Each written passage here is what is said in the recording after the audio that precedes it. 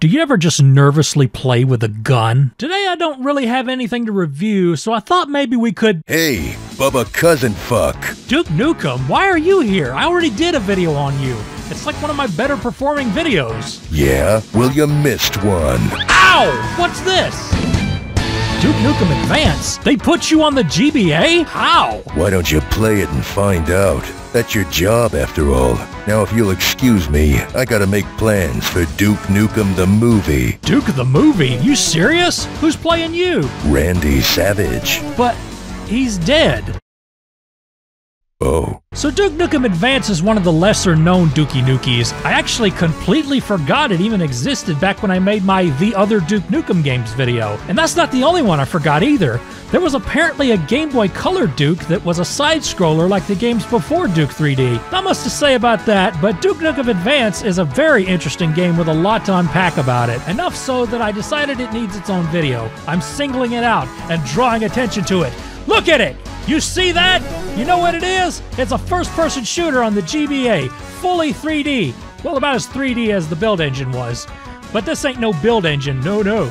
This is the Southpaw engine made by Take-Two. This engine was made from the ground up to run good on a GBA. Just like the engines in a Geo Metro are built from the ground up to accelerate to 55 miles an hour. You may have to hold the pedal to the floor and go down an incline, but it will do it eventually. I'm not a car channel, though I wish I was sometime. I would love to tell y'all about this piece of shit I bought. Anyway, Duke Nukem Advance was made in 2002 by Taurus Games, which has actually made more than one FPS on the GBA. They made a not bad at all conversion of Doom 2 and made it run on the Southpaw engine and was actually more faithful to the original than the port of Doom 1, which was made by a different company. They also made a game called Ice 9, which has nothing to do with Joe Satriani's song and was apparently a movie licensed game, but the movie never came out, so they made it its own thing. It's a long story for what is a pretty shit game. 2 out of 3 good GBA FPSs ain't bad, though. You can't expect perfection every time. Like how I sometimes make a completely shit video that no one ends up watching. Sometimes you just suck. And Taurus Games has done a fair bit of sucking. Just look at this game lineup. Do these sound like good games? Also, wow, they made those Scooby-Doo games I reviewed that had the weird art style. If you want to know how those were, you can watch my second video on Scooby-Doo games. So Duke Advance is actually not a port of Duke 3D. It's its own game, though it does share some assets from Duke 3D like the enemy sprites. The graphics are surprisingly okay for something running on a Nintendo handheld. It runs, I'd say, about 15 FPS at that. It fluctuates up and down. If you have lots of enemies on screen, it can really slow to a crawl. But considering this is running on a console that's known for side-scrollers, isometric garbage, and Super Nintendo ports, you really can't complain. It's Duke Nukem on the go, and it was the only place to get this game until it got ported to whatever the hell this thing is. So Duke gets sent to Area 51 to kill some alien bastards, and while there, he finds out they're breeding a new species of alien there, and it's his new mission to destroy them all. You got the standard fare for enemies in Duke Advance. You got the classic pig cops, assault troopers, octobrains, but you also have a literal fucking gray, just straight up Marcianito. And you better kill these guys because they can revive dead enemies. Luckily, you can kill them in like 1 or 2 hits with the shotgun. It's like a shitty arch vial. Now you're probably wondering, how do you control this game? Well, it's the old school one-stick movement. Left and right turns you left and right. You can't look up or down as far as I know, and you use L and R to strafe. It sounds weird, but I got accustomed to it really quick. I mostly use strafing for the boss battles. If you don't dig that control stream... Control stream? Yeah, check out my control stream. I can piss out loop-the-loops. If you don't dig that control scheme, they have a few you can try out. Selecting weapons is kinda aggravating to do. You have to hold select and press left or right, and there's no non-awkward way to do that. If they would have made it to where you hold select and press L and R, that would have been better. Or hey, how about just push select and change your weapon? You don't have to make it into something you have to switch your hands around to do.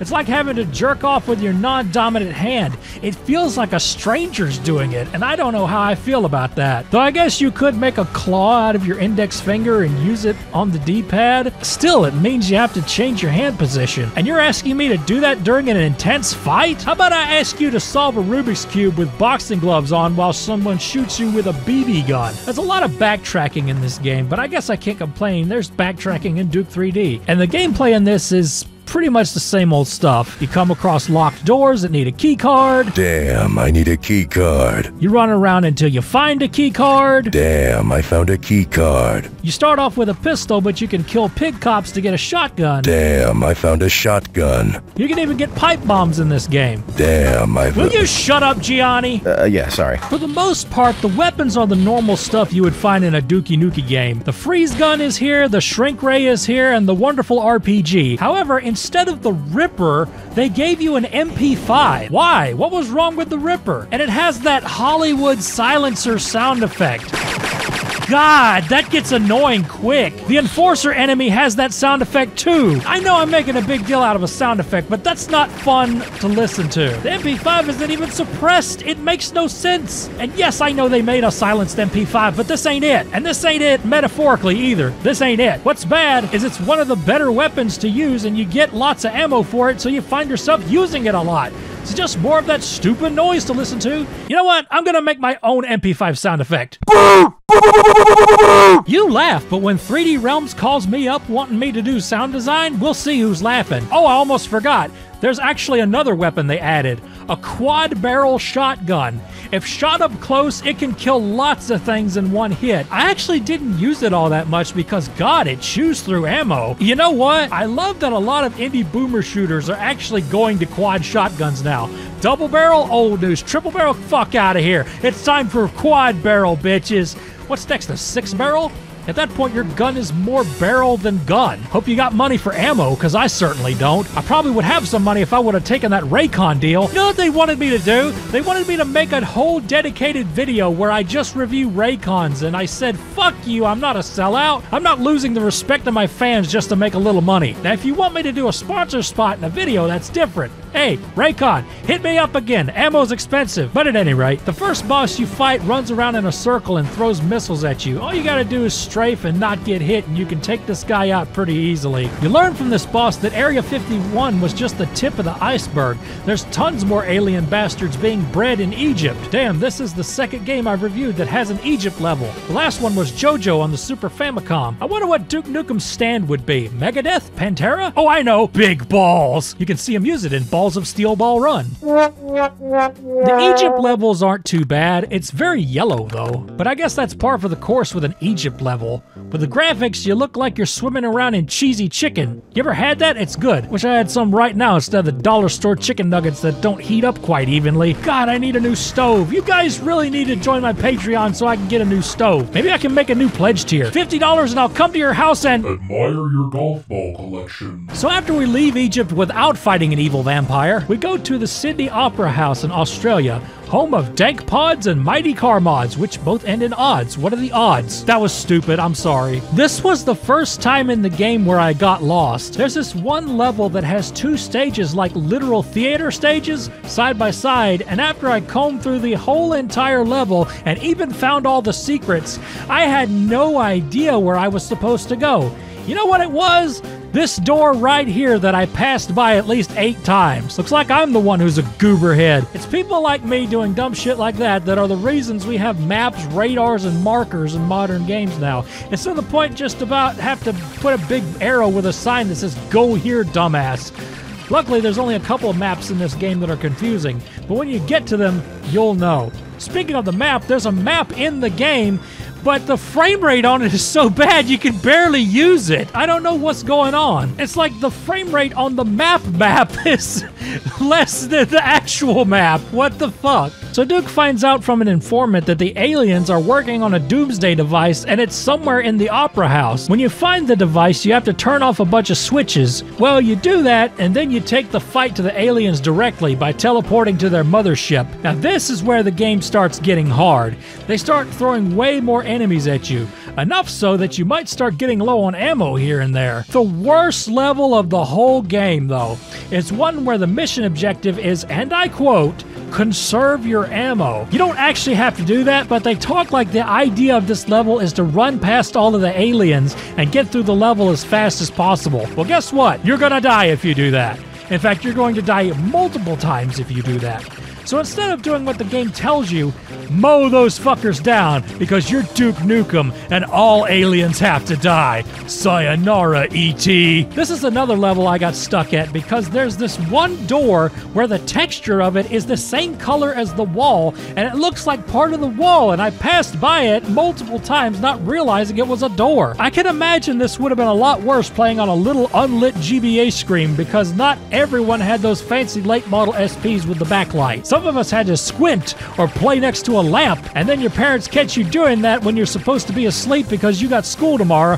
Then you either get a stern talking to from your parents, or in my case, they get the belt. In the last levels of the game, you find out that your informant, whose name is Jenny, has clones of herself, and they're all being held captive by the alien bastards. And that turns Duke into overdrive because now he has to kill aliens and save the babes. Now it really is a Duke Nukem game. Or at least Duke Nukem 64, and that one you could save the babes. Man, the N64 had a lot of boomer shooters on it. Duke, Doom, Quake, Quake 2, Hexen, and then it had its own exclusive stuff on top of that. Maybe I should do a video on the boom shoots on the N64, but only if you guys want it. Do you? Tell me in the comments. They help the algorithm. You know what's funny? I don't know if that's actually true, and I've seen some videos that say the only thing that helps the algorithm is your title and your thumbnail. What is the secret sauce? The formula, SpongeBob! Scott the Woz, what have I gotta do to be better than you? Oh, that rhymed. I bet it's that blue outline. Okay, fine. I'll have a green one. Haha! Now we wait on the numbers to go up. Yes! Yes! Now we just wait on the sponsorships and the collaborations to roll in.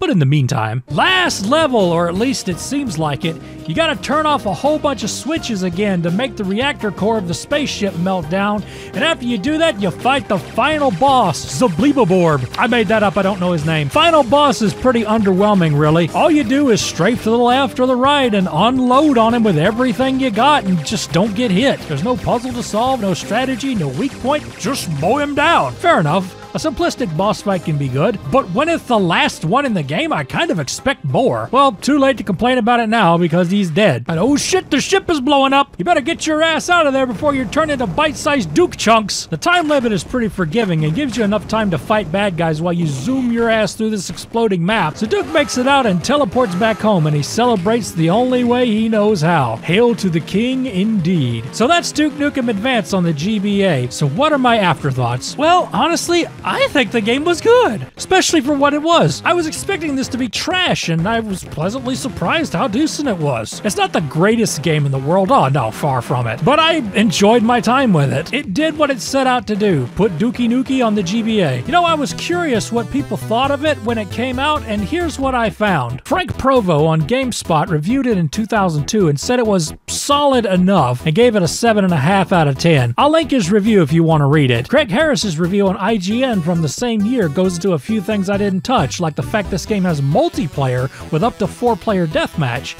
I bet that would have been interesting. He gave the game a glowing 9. I also found some info on it from back on the 3D Realms' Legacy website, where IGN as well as some people from E3 called it the best FPS on the GBA. To be fair though, it didn't have that much competition at the time. I mean, there was a bad port of Wolfenstein, a mediocre port of Doom, and 2 other games nobody gave a shit about. I've already forgotten their names. Also of note is the person who posted all of this stuff on the website. It's Joe Siegler, a kind of background character in 3D Realms and Apogee staff who actually worked on a big part of Rise of the Triad. I just thought that was interesting. I follow him on Twitter, and he has a Black Sabbath fan club. How cool is that? Well, anyway, it looks like people really liked it back then, and it still holds up today, even if the graphics and the frame rate really don't. I'm not a big graphics guy anyway, so a good game's a good game to me. Maybe somebody will remake the maps in the build engine someday or something, but I'm not gonna hold my breath. I've tried. I can't do it. The last time I did it is when I wanted Jazz Jackrabbit in Fortnite. I almost died! They'll never do it, the cowards. You know what sucks though? This hasn't been re-released or remastered on some current console. It'd be cool if they put this on Switch Online or something. What? What the fuck is an Evercade?